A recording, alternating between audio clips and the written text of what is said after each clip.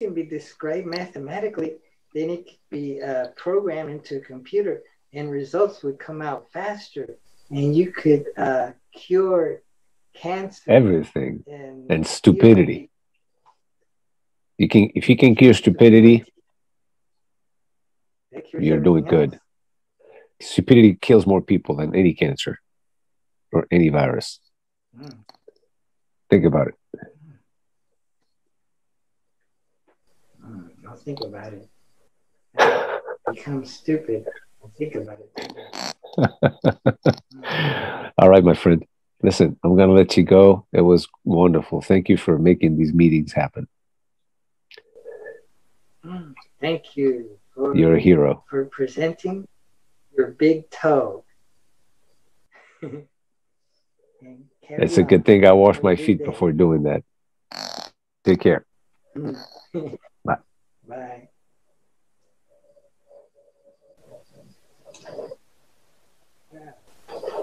What do you think? Did this help anybody out there? Did it help me? I don't know. We'll see. Well, I got a mess of a room to clean up. Maybe that's what I should be doing. Well, I hope somebody watches this and enjoys it. Too bad that Rami couldn't hang around, or, well, it was wonderful to have Mike Taylor, the mathematician, come around and question Luis Del Pino's big toe theory of everything. And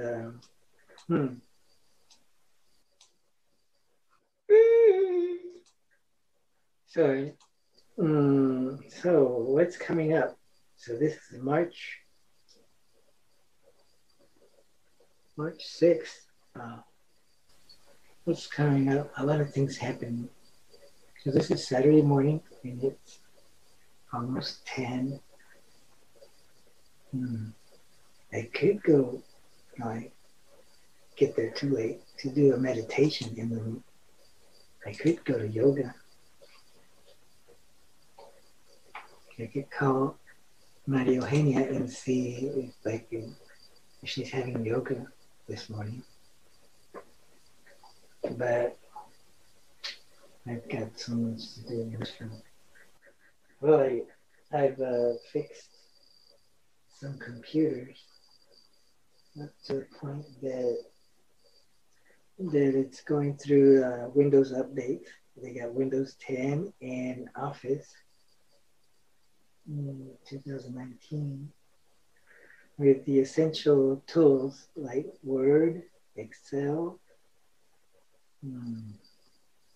I didn't put Access. Word, Excel. I did put OneNote. Word, Excel. What other ones? PowerPoint. That's pretty much it. I could have put more stuff on them, but that's, and Outlook to get things done for one user with their email. So I bet I got 2 or 3 more computers to fix. Well, my iPad. I'm going to see if I can change the screen. It's cracked. Never done that before. But it's good to try things that one has never done before. And hopefully not fail. But if one fails, that's really not a failure. All right. So, yeah, I hope someone out there enjoyed this Wake Up and Think Clearly episode of March 6th, Saturday morning. It was mostly Luis Del Pino, and Mike Taylor was here for as much as he could, and then Middle left first, and eventually Luis had to leave. So we'll try again next Saturday.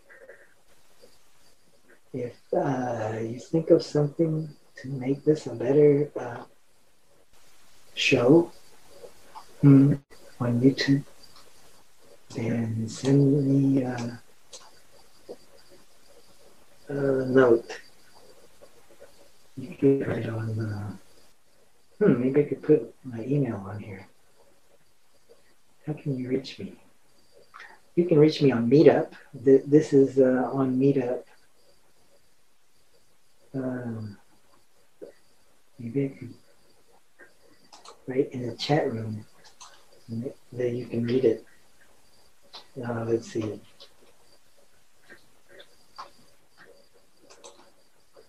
Oh, shoot. Let's see. Meetup.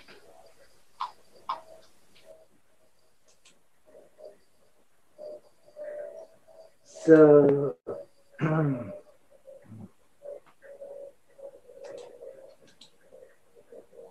so this is this Zoom meeting is described at. Can you read this in the chat? If you open up the chat, he says meetup.com central-florida-philosophy.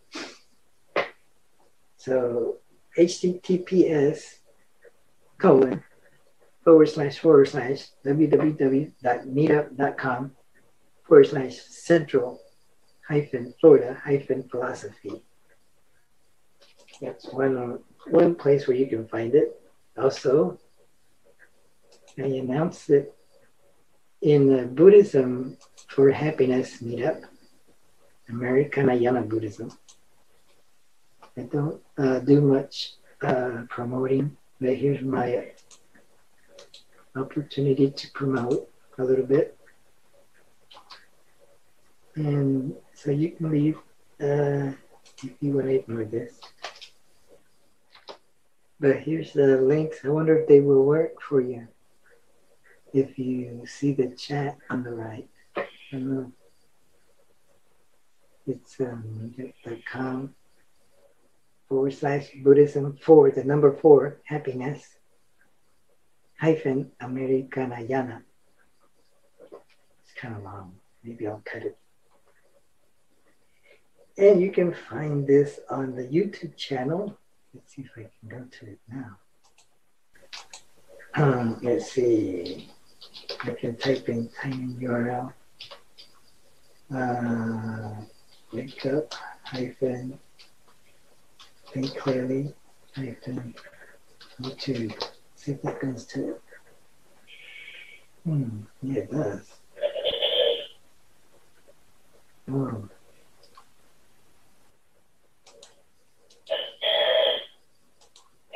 So, wake up and think clearly is found here. So that's a long thing to remember. So I use tinyurl.com/w hyphen not underscore hyphen tc hyphen YT, right? Yeah. So another way of getting it there is by using this link. So it's tinyurl.com/WU for wake up hyphen TC for think clearly hyphen YT for YouTube.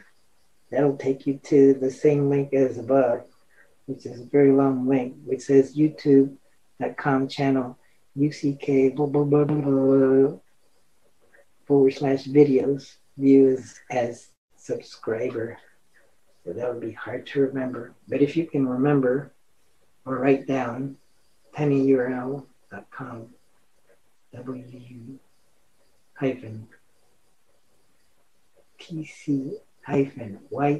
then you'll get there. Sorry if I'm tedious at this. Maybe I should work on a website that will bring the links together, like a playlist of links. So that's it. Thank you for coming to listen to this. This is going to be on a podcast, audio only, at Anchor FM. Anchor.fm. Anchor.fm. Wake up and think clearly. I should do this for every Zoom meeting.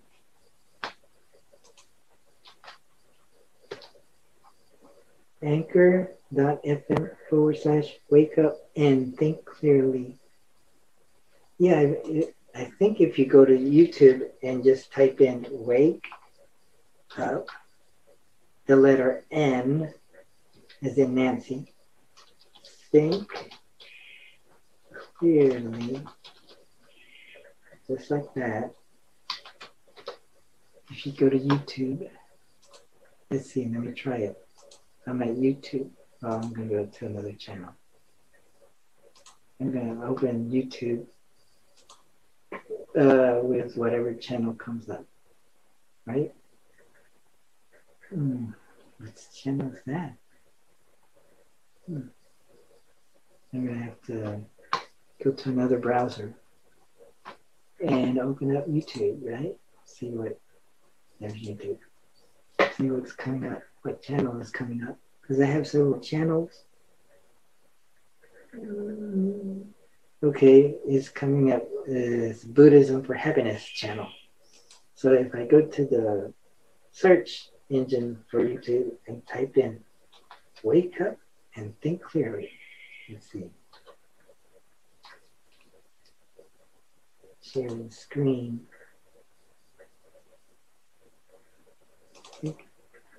Okay, can you see that? I typed in wake up and think clearly. I'm going to hit search.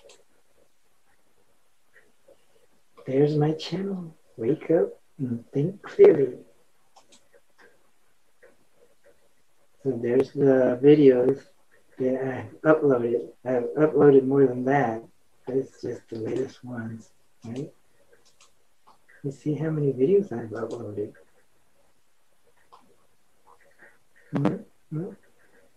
Quite a bit, huh? 6 months ago. Was that my first one? Who knows? I'll have to check over here. I go to my channel. Let's see. Videos. I've got 11 subscribers. Wow. There's no channel. Oh, the videos. Some of these videos might be unlisted or private. But let's see. 1, 2, 3, 4, 5, 6. 1, 2, 3, 4, 5. 5 times 6 is 30. I've got at least 30 videos. I can look at it this way. Oh no, I could look at it. Yeah, some of those might not be public. But if you let's see. Okay.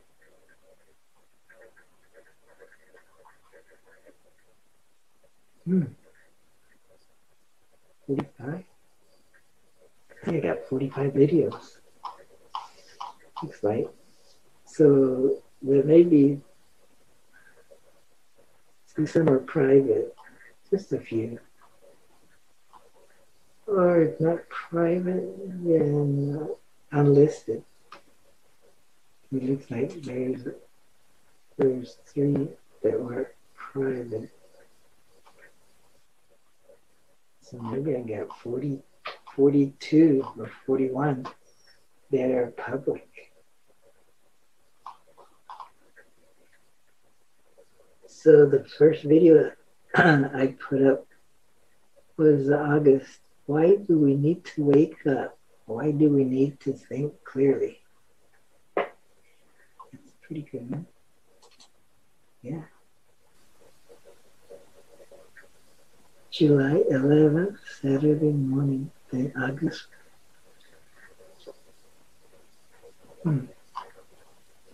So I know that I've been doing this since July 11th. No, July 5th. There's a video from July 5th. It was just up. Oh no, there's a video from June 27th. So the oldest video may be from June 5th, The Logic of Charles Peirce. But I think maybe the first ones that were Boltzmann's Concept of Reality, that was June 27th. That's a bunch of them. Very good. Well,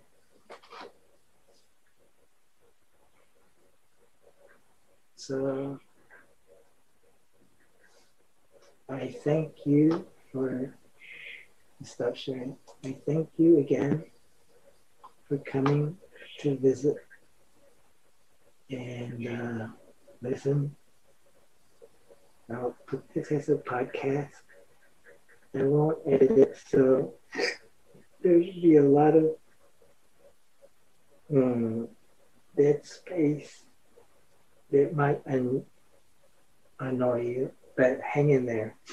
Oh, you've hung in this far while you wash the dishes or whatever, if you use it as a podcast. Yeah, I put down anchor.fm/wake up and think clearly. Wake up and think clearly. Instead of AND, it's the letter N between wake up and think clearly. Oh my gosh, somebody's here. Holy free, holy. Rami Kuttaineh, you joined us. Welcome to Wake Up and Think Clearly. We're still having a meetup. I was talking to myself all this time for the past half hour, and I was about to end the meeting, and Rami showed up. That's, try 30, and it took me 35 minutes to realize it's now 10 or 5 minutes after 10. So wow. Good job hummeling. Good job to hang in there. I was telling all my hundreds of subscribers, no, there's only 11. Maybe some of them are me subscribing to it with different YouTube Gmails. And so I was telling all my faithful listeners on the podcast that you can find us at meetup.com/Central Florida Philosophy. That's Central Florida with hyphens in between the words. And also meetup.com Buddhism for Happiness -Americanayana. That's Buddhism for the number 4 happiness -Americanayana. And also you can find us on YouTube at the Wake Up and Think Clearly YouTube channel. That's you go into YouTube and type Wake Up and Think Clearly with the letter N in between wake up and think clearly. Instead of A-N-D, I use N. And for those for whom English is a second language and hyphen is not a word that's familiar to you, we're speaking of the character, which is a dash, which is the horizontal bar that sits halfway between the top and the bottom of the character space, usually found on the keyboard between the 0 and the equals sign. Let's see. 0. That's right.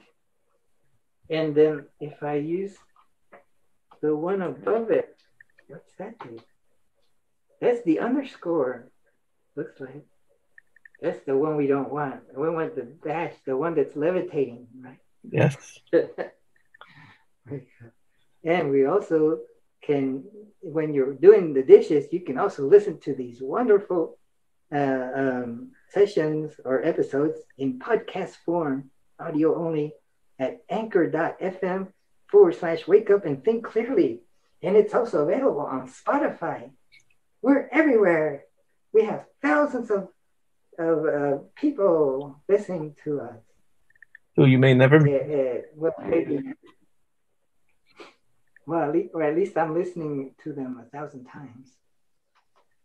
I sat in on a talk once. I think it was maybe one of the Association for Computing Machinery UCF chapter talks, and the writer, or rather the speaker who had published some papers, probably on like the IEEE website, he had noted that all the tools were made for creator.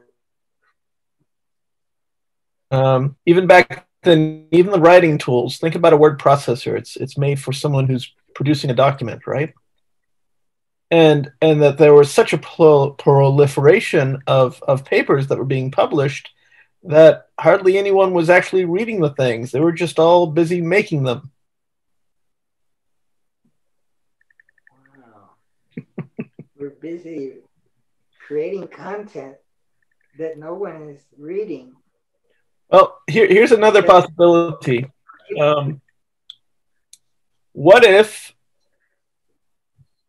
more people have to be born in order for us to have an audience?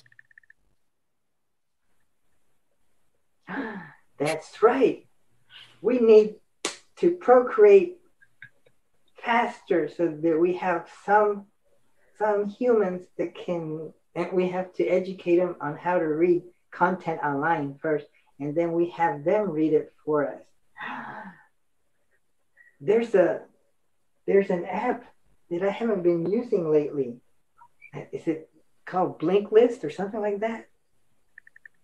You subscribe to it, and it reads you summaries of books.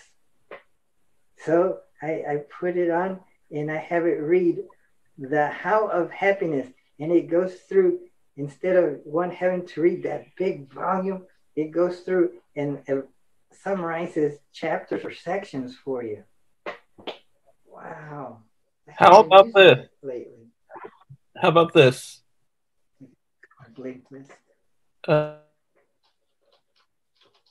Just as you have a tool that's already giving you the online Cliff Notes, and sometimes it's even already transposed in the audio form, so you can do it as a secondary task to your whatever primary task is, doing the dishes or whatever. Imagine people in the future may not even know what we mean when we say doing the dishes. What we mean is where if we don't have a machine to do them for us, we do them, in terms of we wash and clean them. We put them up to dry, or we dry them and then put them up away. We don't know what people in the future, what they eat off of necessarily. But there will be archaeologists that will specialize in exploring the past and bringing up a meaning to what, like a personal ad means to what's after millennials or whatever. After Gen Z, Gen AA. Is that what they're called? Whatever they're going to be. No idea, Jairo. And actually, Gen Z were only the 13th American generation. Oh, there's Gen Z. Yeah, but Gen X was only 13th. I think you're squarely an X. I'm a Zennial, which is sort of a caretaker generation that exists between the Gen X's and the millennials, because yeah, so we have sort of the skepticism of the X's and the optimism of the millennials. Because I was listening a little narrow to the Pina Colada song, and then it came to where it says that I wrote a personal ad, and I thought it wasn't half bad. A personal ad in a newspaper. In a newspaper. What is that? What is a personal ad? Well, I guess maybe you could write a personal ad in Craigslist. Well, part of those ads have been during the course of the last presidential administration. They were banned. The hookup, because like missed encounters is one of the funnier parts of Craigslist that you can read. By the way, a newspaper is when I have to speak just in case the knowledge becomes lost. I don't know. It is printed page, but it's printed just for the purpose of a day, and then you toss it out. You throw it in the recycling, and prior to that, they just threw it into the trash, or they wrapped their food in it. That's what a newspaper was. It was just news of the day, printed on paper, and then disposable. But then there was also an archive of them kept in this material called microfiche, so it'd be transferred onto film, very tiny pictures on a sheet that you could stick in a microfiche machine to be able to read what the news of the day in the past was. And we have in our universities and colleges and various libraries many tons of microfiche tucked away in various places around the world. And a lot of that's been digitized, but the issue about the digitization, one of the most interesting things about digitization, if this conversation is ever listened to through some sort of means other than the ones that you've specifically published, Jairo, it would actually be the result of what was originally called TIA, Total Information Awareness, which has gathered various other names and set up under various private entities and corporations. But it's basically data centers for Teeing. TEE is a Unix utility that allows you to take any stream of data. It could be text, it could be binary data, anything. You take it and you send one version to the screen as normal. But the T utility, what it does is it allows you to split a copy and route that copy elsewhere. So it could be to farms and farms of hard drives that just do nothing but collect everything that goes across the internet. And then they've got tools, mostly forms of AI, that go in and try to find the useful, interesting things. It sounds like the kind of thing that DARPA would have funded back in the 90s, right? Or 2000s at least. But that may be our greatest archive of what went on for the last 20 or so years. If it survives, and if those hard drives aren't recycled to gather new information, because I'm sure it's a lot of stuff to process and it's a lot of stuff to store. TEE stands for, in computing, T is a command in command line interpreters using standard streams which reads standard input and writes it to both standard output and one or more files, effectively duplicating its input. It's primarily used in conjunction with pipes and filters. Right. So yeah, I'm using that as an example. I'm speaking of it not in the factual, but in the conceptual. So imagine the equivalent, but about the internet, so that various artificial, well, basically it'd be parsing tools. It could be based on keyword search. It could be based on any number of things.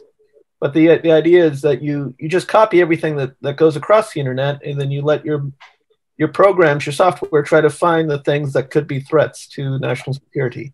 I think that I believe was the idea behind total information awareness, which as soon as it was announced to the public, got a lot of pushback, and then it kind of went underground and got itself a bunch of different other names, and it's probably part of the thing that's that black box part of government that we don't really hear. Oh, total information private awareness. Yeah, was a mass detection program by the United States Information Awareness Office. It operated under its title from February to May 2003 before being renamed Terrorism Information Awareness. What? But did it have earlier origins? I don't know. So I thought it was like... Yeah, those were all things that were just news of the day back in the early 2000s. Oh. Now, Project label you a Genoa. conspiracy theorist for having knowledge of having remembered reading the news of the day back in the day. TIA's goal was to revolutionize the United States' ability to detect, classify, and identify foreign terrorists and decipher their plans. So maybe it's inspired by the 9/11/2001 terrorism attack. Has the AUMF, which was passed, what, like 7 or 10 days later, within 2 weeks, the authorization to use military force, which has been nothing but renewed year after year since it's...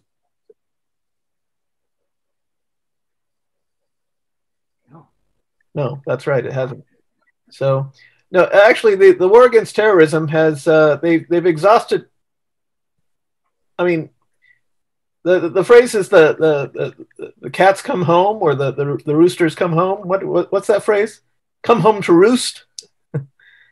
The idea being, we used to do psychological operations across the world, and since at least the 2016 election, we've been doing psychological operations domestically.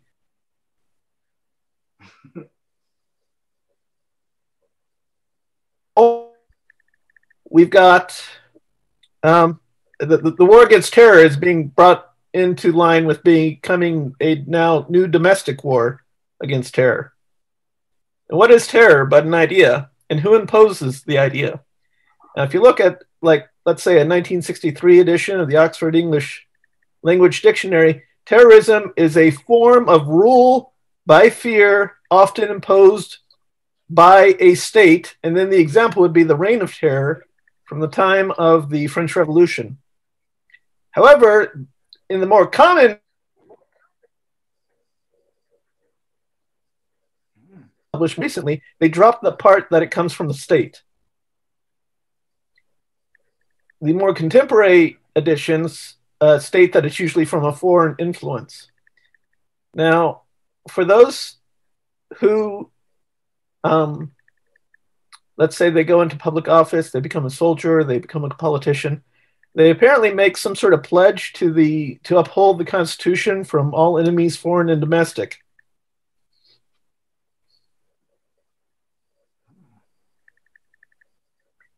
And if you don't get your vaccination, does that make you a domestic terrorist?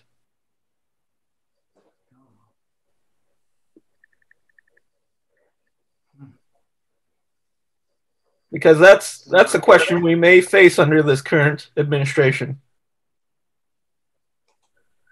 Why is it difficult to define terrorism?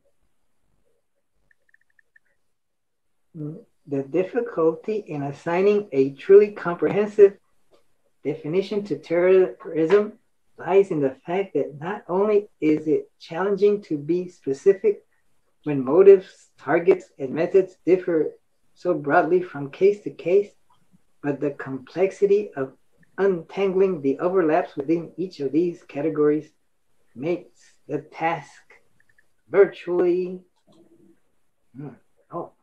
virtually what? And this is from an article in 2009.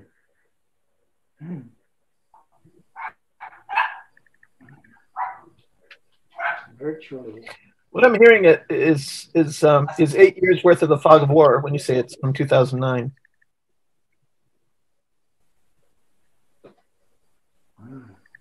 I wonder if this article from 2009 talks about domestic. No, in 2009, it wasn't considered domestic terrorism. Maybe that came later. Check out, if you have a chance, I'm neither censoring, CENSUR, censor, nor am I promoting, but I am. You take a look at C.J. Hopkins' The War Against Populism, which was a series of essays he started publishing back in January 10 of 2019. And just the most recent one was published, I think, earlier this year or at the end of 2020. C.J. Hopkins' War Against Populism.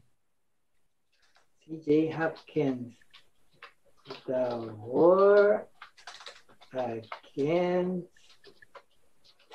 against what? Populism. Populism? Mm-hmm. Populism? The war on populism. Do you want to share your screen?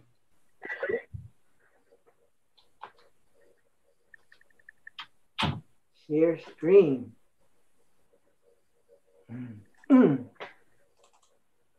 The war on populism? The war on populism? Actually, add Consent Factory. Yeah, he did it as essays as well. Looks like he actually started before then, but you can get them online. Scroll down some more. You should be able to find it through his personal website. That was fourth from the bottom.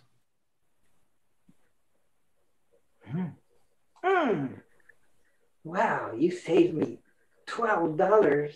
Potentially, I don't know. I think this is just a review. You may want to click on the left where it says articles, essays, etc.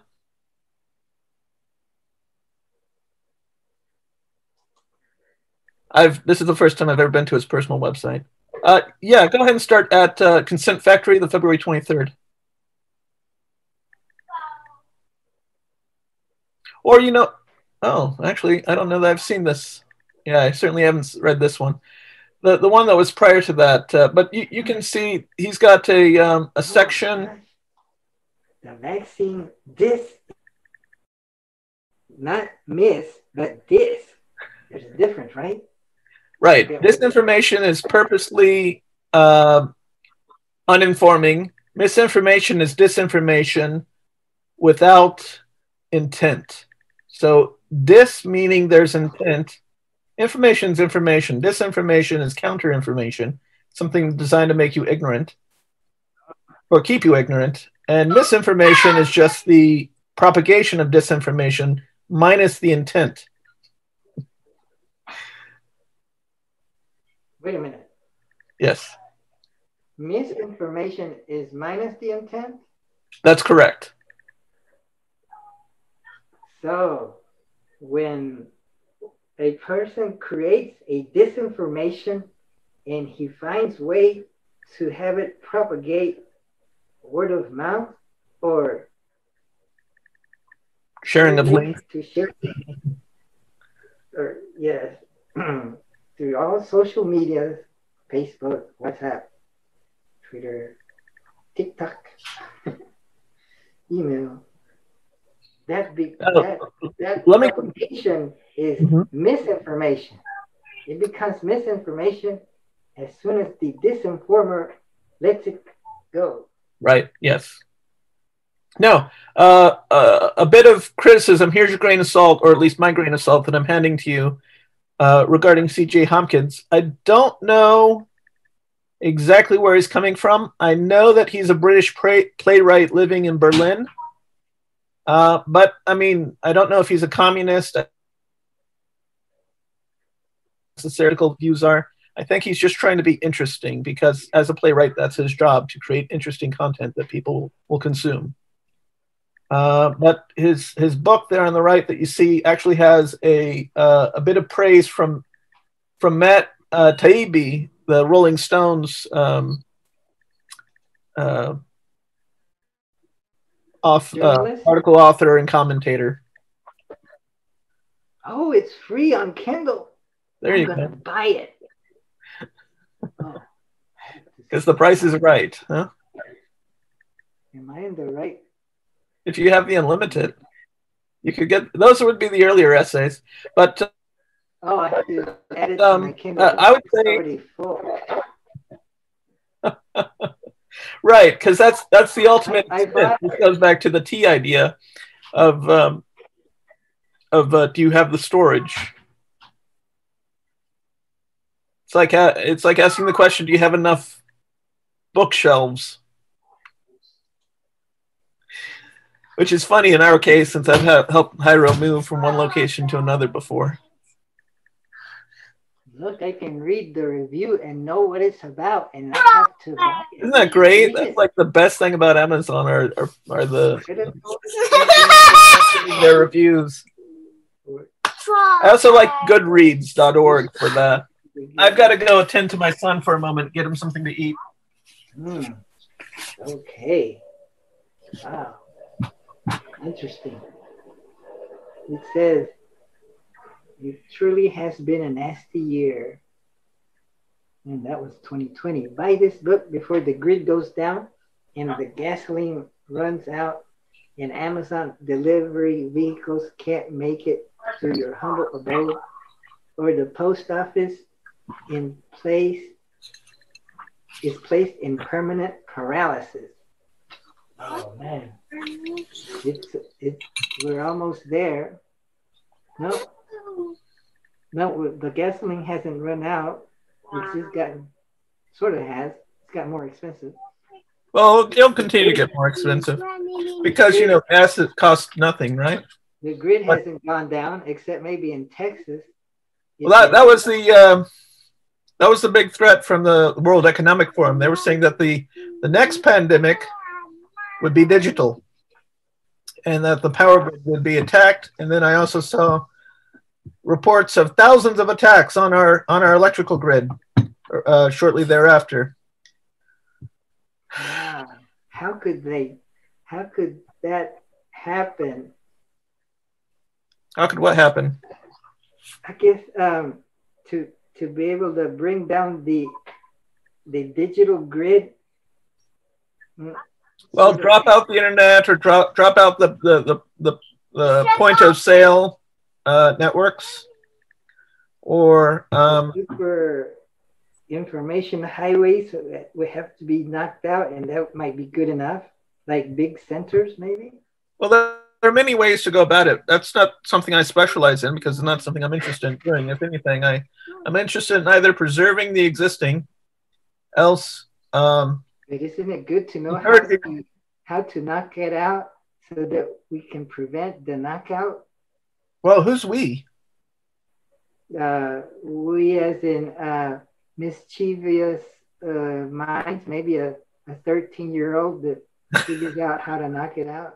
Well, I would like, you know, that 13-year-old is doing us a favor, because that would be fairly harmless, right? I mean, people might be inconvenienced. Some actually may die if their lives are dependent upon life-saving life support systems, and it knocks out their life support system. But the hospital powering that life support system should have a diesel generator to act as a backup in case it does go down. The 13-year-old create a virus that's pandemic, that infects all data centers and is able to get in there and in a loophole, back door, and knock them all out all at once. Fine. Wow. Well, we would expect our federal, state government and the power companies all to be doing hardening of their systems and testing of their hardening of their systems to ensure that they are secure and solid, right? So that we can continue this infrastructure. But then again, we would also like to be able to rely upon our voting systems. But I don't think that electronic voting is mature enough for us to necessarily be able to depend upon the outcomes of their processing. And there are many reasons for that I think would be too boring to get into at this time. But you can, if you go back a few steps in your browsing to Consent Factory, back there you'll find the collection. Yeah, you'll just have to hit back on your browser a few times. I want to show you how you can actually read a web page version of these. Or maybe I should click on another back, please. This one. No, that's the one. Maybe I have to go back on another. Yes, all right. Consentfactory.org. So you can read this at your will, but let's go up to the top, and let's go to oh geez, let's go to the address bar itself and just remove everything after the .org.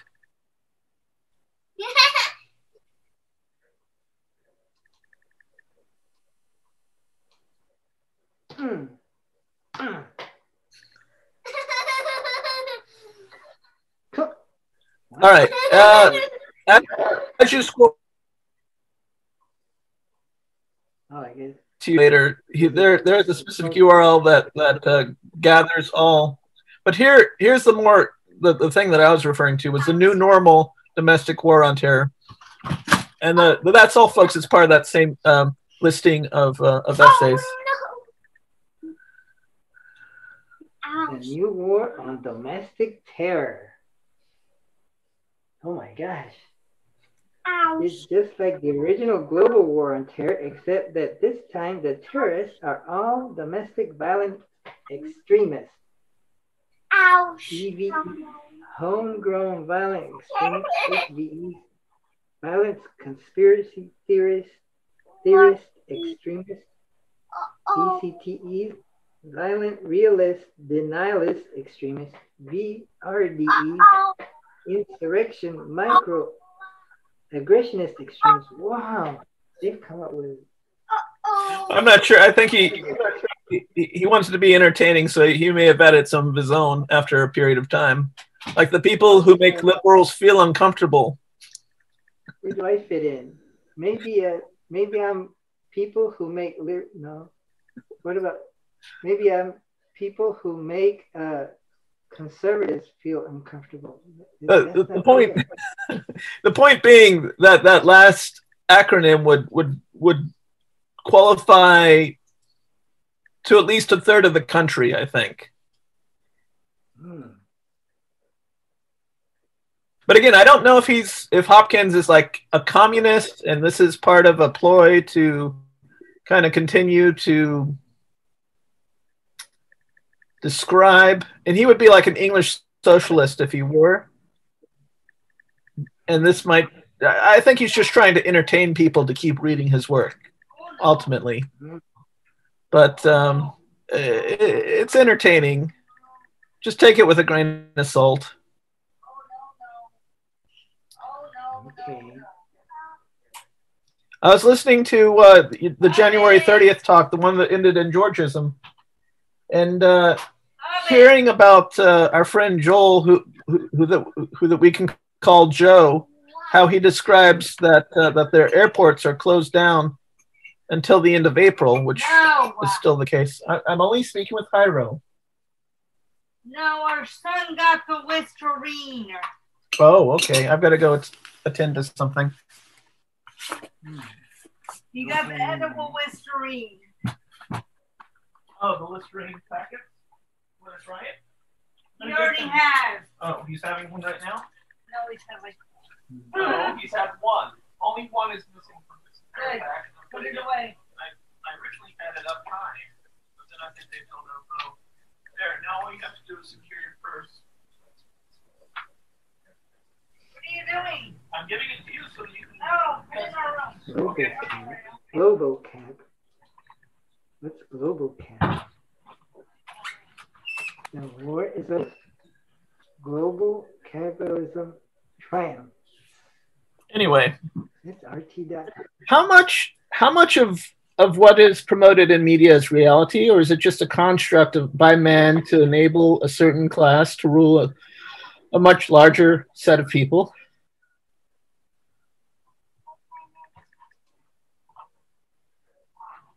How much of what kind of media? Any.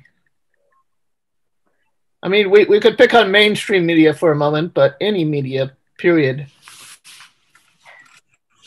All media? How much of it? Well, all media might be too large a scope. Let's just limit it to rhetorical media. How much of rhetorical media is? Look up the word if you're unfamiliar with it.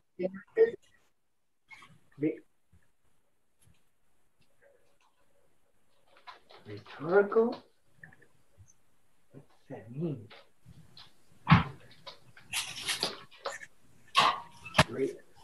Rhetorical.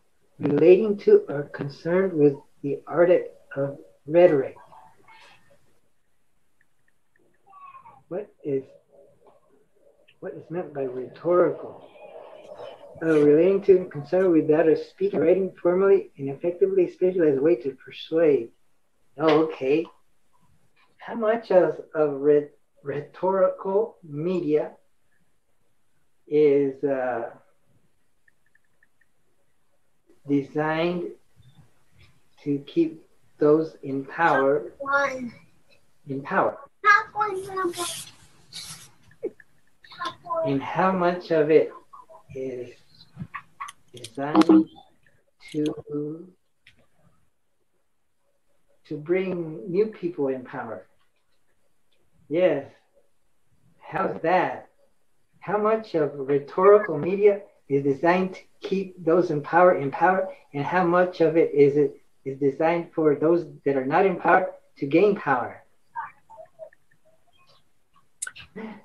And how much of it is to truly inform those not in power and those in power as to what the reality is as it is, to hopefully improve the situation for everyone?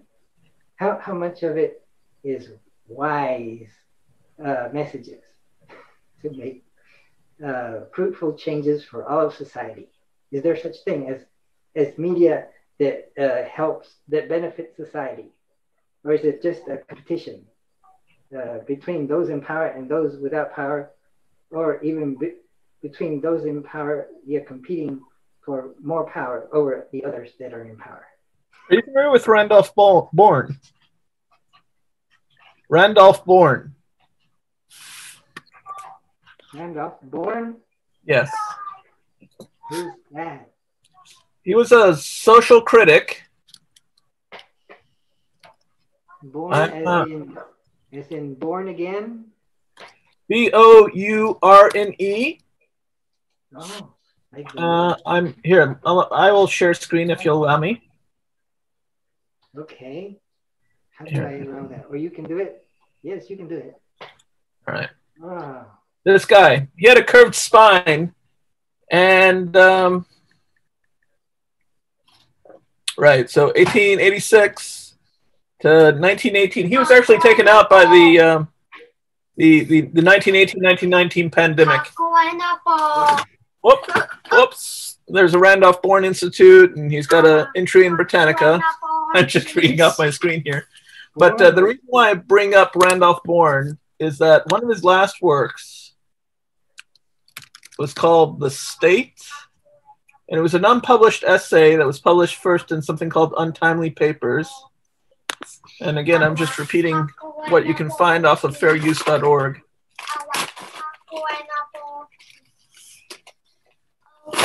Let me make this larger.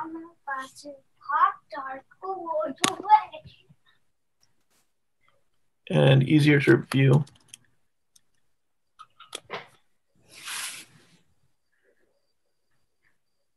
Wow.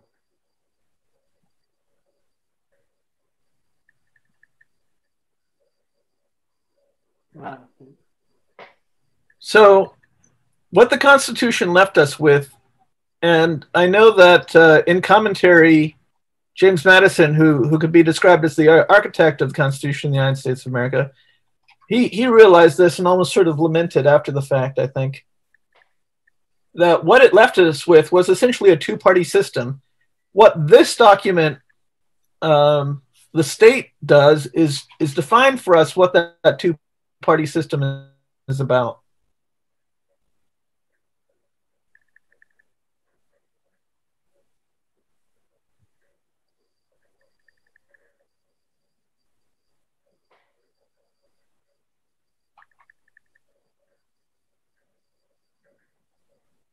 Wow.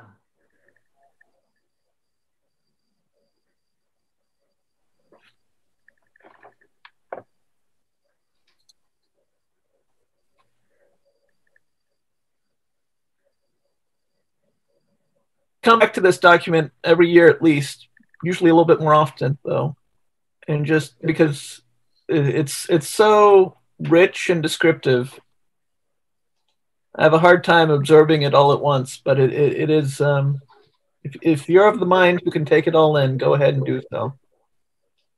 The state, Randolph Bourne. Right. Now, the state, regarding the state, there's someone who came after him. His name,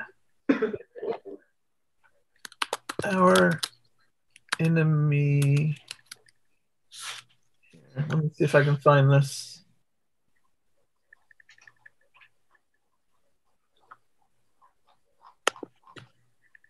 Albert J. Nock.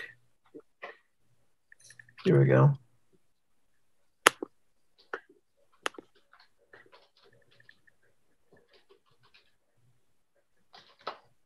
American author.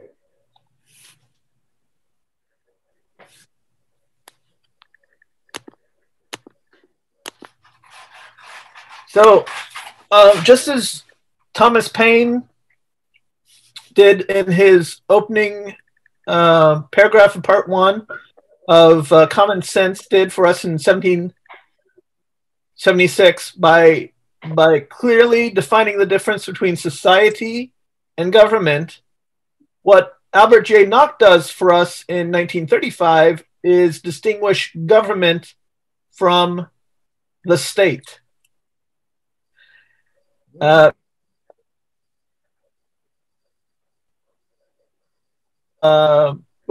this all folds and falls neatly. Well, not so much common sense because it's much more nuanced than this particular type of distinguishment. But what Nock does in this work, Our Enemy the State, is say that the state is bad or evil, and that there is, yes, indeed, actually a thing known as good governance, which by the time you get to the early 70s, you'll find that there's a war against good governance by a certain political faction that led to the rise of the political right. But that comes later. Here in 35, he would say government's okay, but then there's this thing that he attributes into his definition of what Nock would call the state, being where anything that you could easily identify as being bad, such as let's say cronyism, for instance, you would say that would be a feature of the state.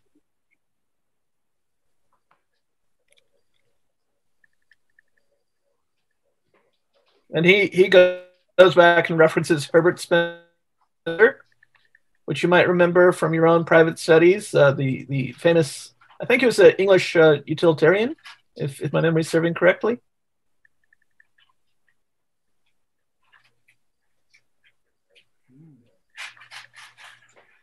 So that's how we got back to here, because we were talking about war.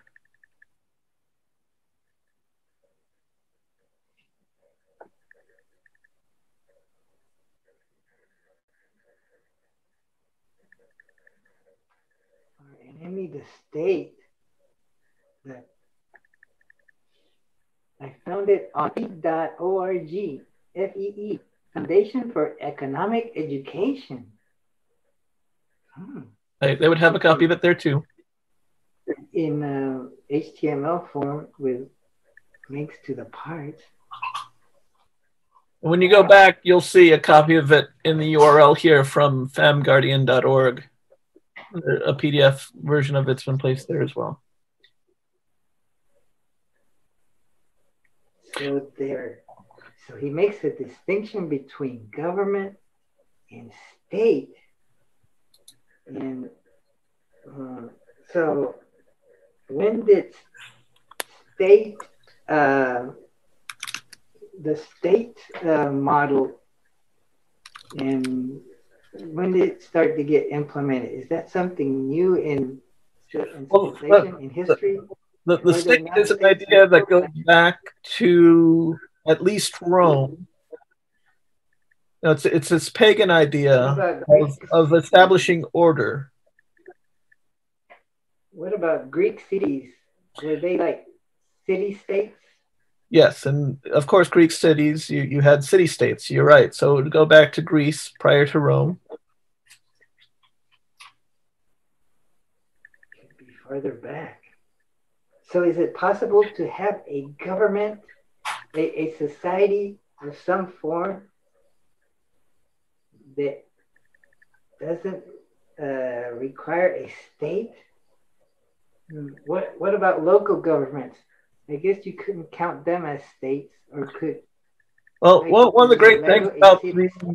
the state of Florida that we live in is that it is primarily county run. Most of the people who live in the counties don't really pay attention to, right? Because we have this wonderful thing in our state constitution, which is, by the way, the fifth constitution of the state of Florida, which was set forth in 1968, and every 10 years it comes under review, and we just did one of those reviews recently. Wow. That's all part of that 1968, our fifth and current state constitution, as amended most recently. I haven't looked too deeply into how it was, but the idea is that something that's unique about the state of Florida is that we enable something called subsidiarity in a way. Subsidiarity is the idea that that the reins of power should be closest to where the application of the power is found.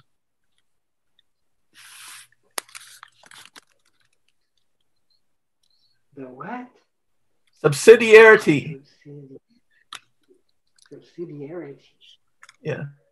Oh, that sounds business-like.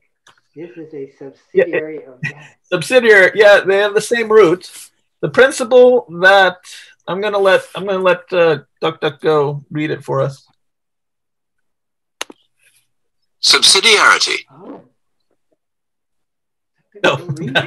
The principle that government power ought to reside at the lowest feasible level, i.e., at the local or regional level, instead of the national or supranational level, unless the latter presents clear advantages. So subsidiarity, meaning we here in Orange County, Florida, are you living in Orange or Seminole? Seminole. Okay, so you in Seminole County and I in Orange County, most of the decisions are done at the county level in accordance to an allowance that was written into the state constitution of Florida, which is an interesting document. I do recommend reading it sometime. What it allows is for state charters. And what those charters do is basically act as constitutions for the territory of the county. And something like 95% of the population of Florida, each they live within a county that has its own charter, so that most of the decisions, most of the governance is actually handled at the county level. And it's not even the majority of the counties, since we have something like 27, and I could be mistaken. Someone would have to fact check me there. But we've got something like 27 county charters, but there are 67 charters. Or 67 counties. Yes, dear. You're done with dipshit meetings. Anyway, I left you with plenty of interesting things to continue to think about and research. I wish you a great rest of your day. And you make this a distinct okay, you're done. meeting.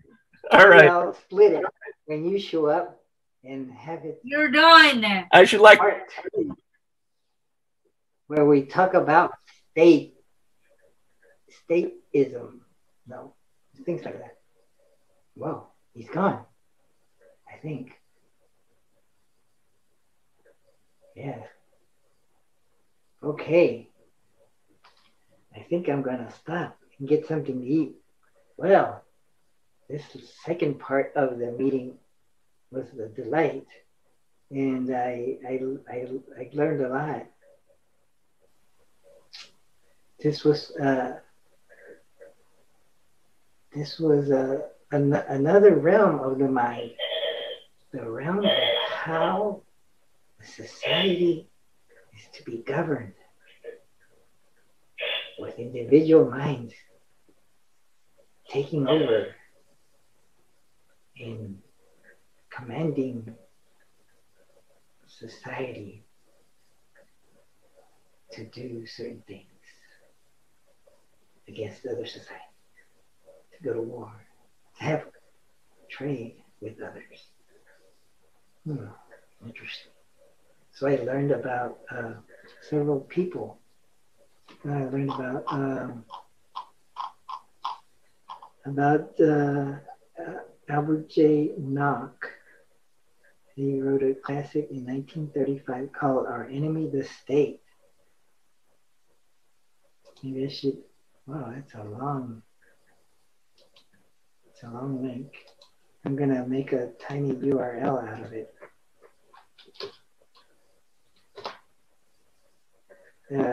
Rami found another version of it, but I'm going to make a tiny URL out of it. Knock enemy state. How's that? Knock N-O-C-K enemy state. Can I remember that?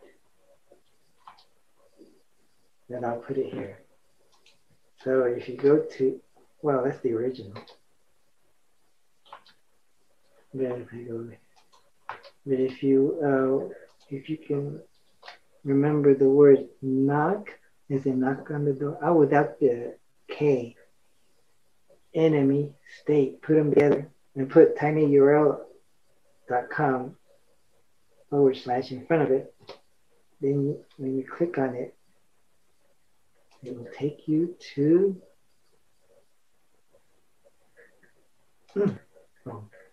it took a while to open up. It opens up in my I have a browser called Brave.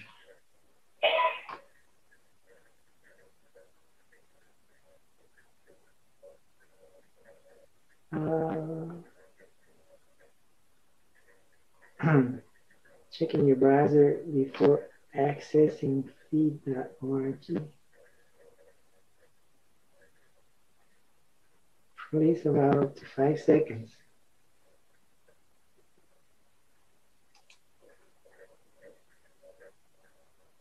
It's an odd website. It's redirecting me. And so it takes about 10 seconds to load it. So our enemy, comma, the state, it's about politics. So I'm trying to understand how there can be a state, a government without a state, without statehood, whatever state means. Anyway, that's something new. And he also introduced me to,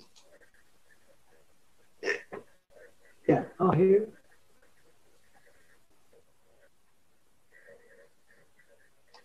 Fair use, Randall Bourne,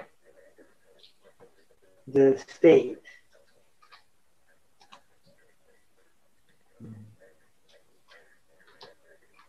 Okay.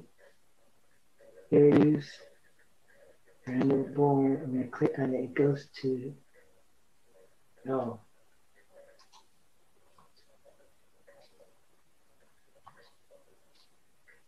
and I should share. So, yeah, there's an article by Randall Bourne. Oof. The state. Whoa. Doesn't get any bigger.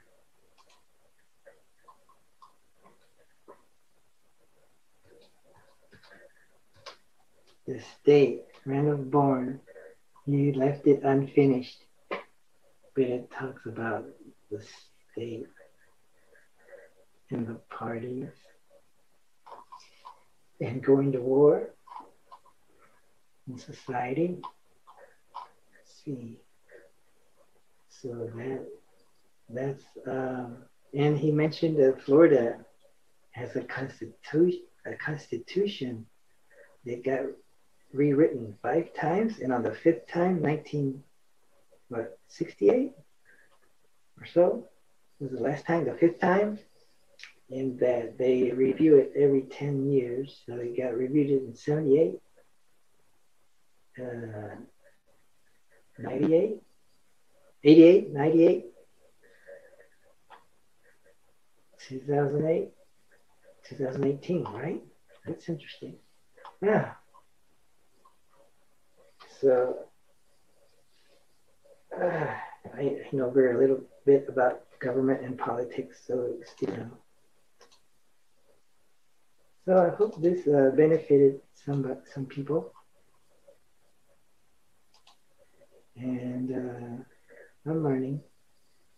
So I'm going to stop sharing the screen. There we go. So I'm about to end this meeting. So if Rami comes back in, I won't be here, sorry. And besides, I think he needs to do things and I need to do things. So until next time.